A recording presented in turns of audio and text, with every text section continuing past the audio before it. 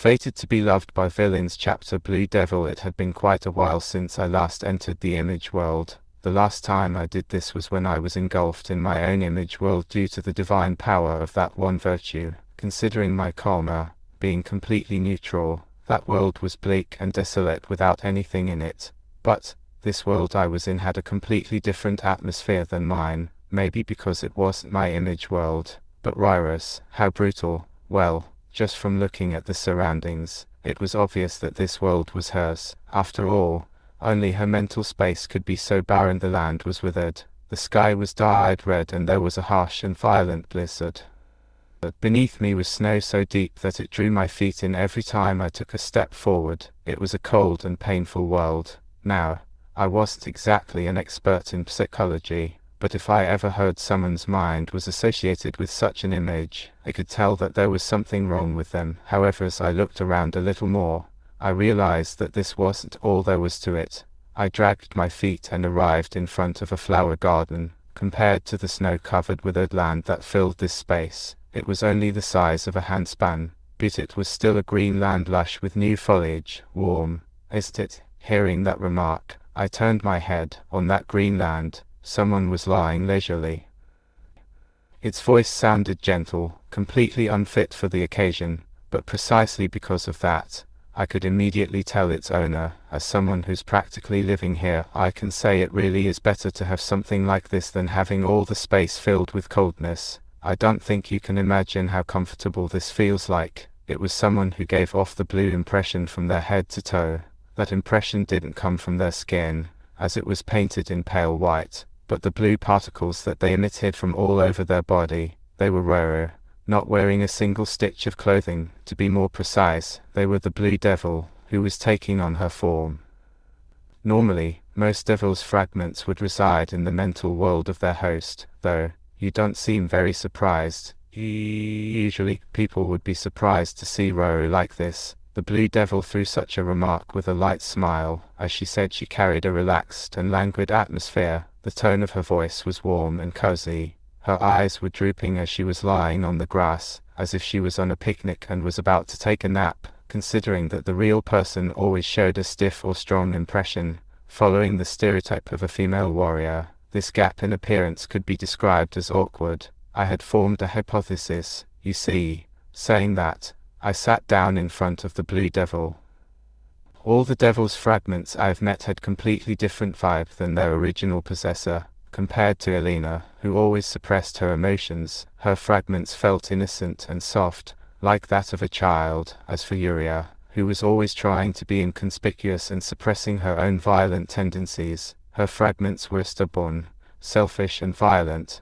I was thinking maybe the devil fused with the vessel is continuously expressing the emotions that the host had been suppressing. This meant that these were the parts that Roro had been suppressing, now fused with the Blue Devil's fragment. Indolence, laziness, peace, and that was a completely different appearance from the devils I knew in the game. In the game, though there weren't many chances to face devils directly, there was no precedence of them interacting with their vessels in this way, which meant in this world I had transmigrated to the existence known as devils might be slightly different from the final bosses seen in Sarah. They might have similar abilities and characteristics, but they were not filled with evil and malice solely for the purpose of destroying the world. Rather, they felt much more human. That's a fun hypothesis. Instead of responding to my words, the Blue Devil just said as such and let out a slight smile. Well, I can find out about that later. Right now, the fact that the Blue Devil's fragment had such a tendency greatly influenced the negotiation I needed to undertake. If it had been like the White Devil's fragment, who wouldn't even listen to me and just attacked me, such a calm conversation wouldn't have been possible.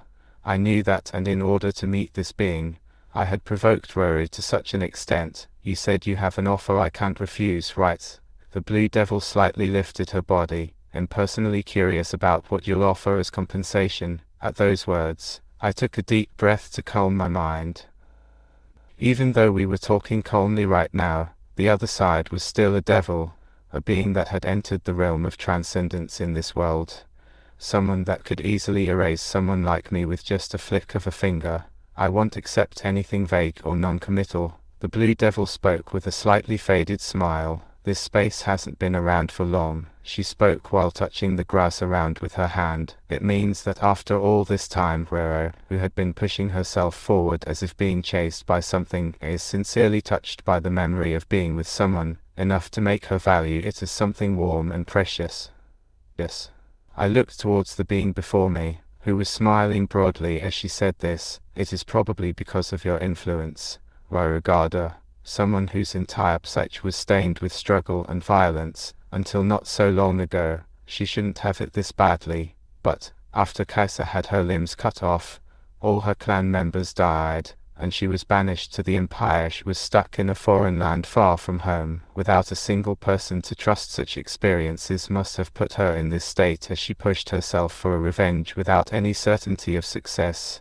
Even if she was alive, she probably wouldn't have felt like she was living. She had no one to trust, as she carried the burden of the young children of her clan and Kaisa, and faced a powerful being that she couldn't even gauge. It would have been a lie if she said she wasn't afraid. However, she pushed all those emotions aside and, from morning till evening, she trained and trained and trained again. That was all she could do. After all, humans were not machines. Living like that would only lead to her breaking down. Roro must have been close to her limits too, and in the midst of that came to her life, someone who understood her, cared for her, helped her achieve her goals, and even told her that he liked her. But the Blue Devil continued. Her expression remained mild, but her eyes and the corners of her mouth showed no sign of the smile she had before. I understand that it is for the sake of your goal, but in the end you still played with her heart like a fiddle. She was right. I did exactly that. I had no choice but to admit it. I can't just overlook this. If it was up to me, I'd actually like to give even more power to Roro, who's going berserk outside right now, you know. This was quite unexpected. Judging from what the Blue Devil said, it seemed as if she was taking Roro's side. This added another piece of evidence to the hypothesis I had earlier. The devils, unlike those in the Serra that I knew, had a much closer relationship with their vessels, and if that was true there would be one condition she couldn't refuse. I shall offer myself. What? For one day. I'll offer myself to you. You can monopolize me. During that time you can do whatever you want with me, as long as you won't be a serious threat to me and the people around me. The Blue Devil's expression went blank. She seemed to have not expected such an offer. It's a bit embarrassing for me to say, but I am quite a popular commodity among the devils. Look no further from the being in front of me. Even she called me my husband and such. According to Atalant, it seemed my soul emitted an irresistibly fragrant scent to devils, so tempting that just looking at it made them want to make it theirs forever. However, among them no one has ever succeeded in monopolizing me. I continued with a trembling voice. After all, what I would now be touching was the Blue Devil's reverse scale. The devils were the rulers of Pandemonium, rulers as in plural, since they were all placed in such positions, whether they liked it or not. A hierarchy was bound to form among them, based on their power, and the Blue Devil, whose characteristic was to pop out whenever the vessel got a bit angry, was easy to see, but her power wasn't as hopelessly overpowered as the Grey Devil's. By devil standards, she would be considered in the lower ranks. In fact, even though I was right in front of her, even the lowest grade of desperation wasn't activated right now. Compare it with the Grey Devil.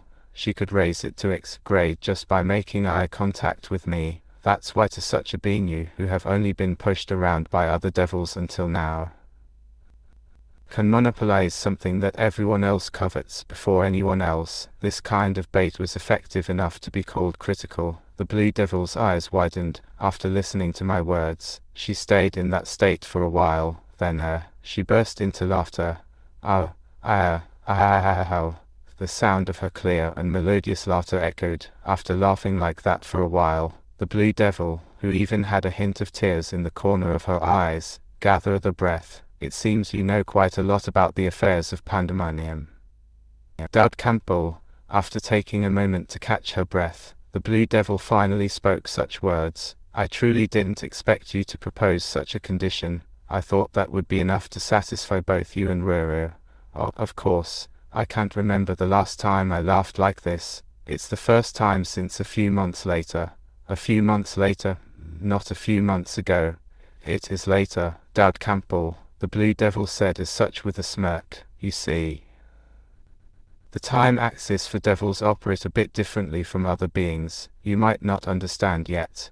Yep, I really don't. What the f*** is she talking about? Anyway, with that, the Blue Devil got up and hopped towards me with a yap. Then she casually flung open my shirt. I didn't really want to say things like, a boy and a girl should not sit together after they have reached the age of 7, but this was a bit too risky for me. However, before I could even voice these thoughts, the Blue Devil's hand had already reached my chest. The exact spot where the fallen seal engraved by the Grey Devil was located. How, as expected of her, she left quite a large stamp. A stamp, a declaration.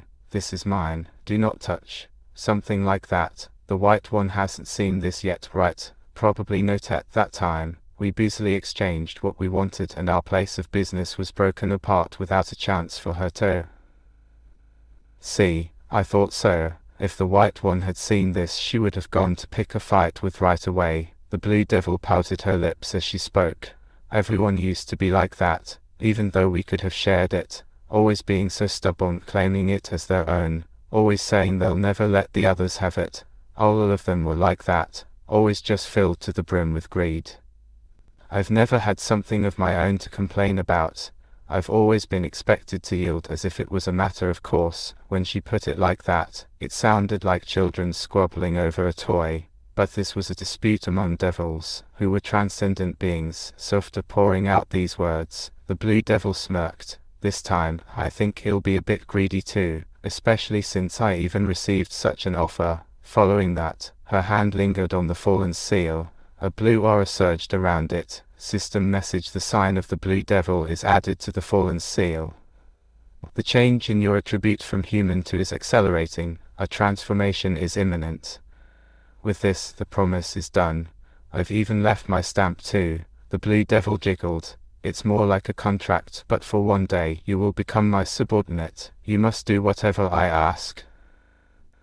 In your care, I answered while dripping cold sweat profusely. Good then, what do you wish for me to do? I would like you to calm down Roro, who's on the verge of going berserk. The vessel's berserk state is a phenomenon separate from the fragment. I'm sure you know that too, right? Of course, if it wasn't, Alina wouldn't have tried to kill me directly before. Given the nature of the Grey Devil, she wouldn't have just stayed still and watched as that happened. However, you can do it, can't you?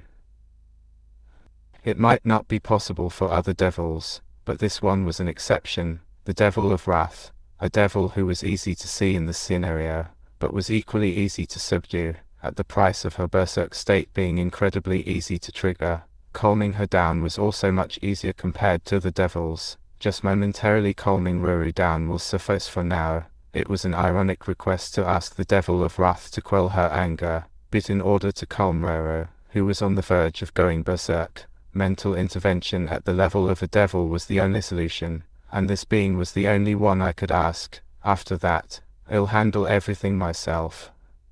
Is that all? It seems like there's not much for me to do compared to what you're offering. Well, there's one more thing I wish to request of you. It wasn't about dealing with the reversed sea that was currently outside. Instead, it was something I needed after it, as I explained. The Blue Devil nodded with a chuckle. That's not too difficult either. Very well, thank you. After saying that, I silently gazed at her. Excuse me.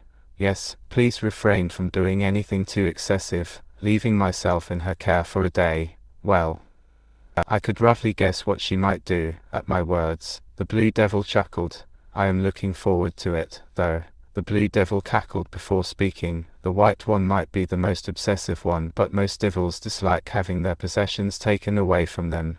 Even among them, has always been in a different league power-wise, so others have never taken away their possession, but virulence at this time I, who have never coveted the belongings of the others like a serpent's tongue burrowed into the inside of my ear flaps, will die that being's possessions in my color. Then, warmth brushed against my ear. This time, it was the Blue Devil's tongue that was truly stretched out, slowly licking near my ear. Please take care of your body, my husband. It was warm and intense, a voice that seemed to tickle. packed with a shallow laugh, pounded right into my head. Soon enough, I'll come to devour you. Alright, I got ya. You had no intention of showing any leniency whatsoever, didn't you? With a wink. Those were the last words she uttered as my consciousness was rapidly pulled back to the outside.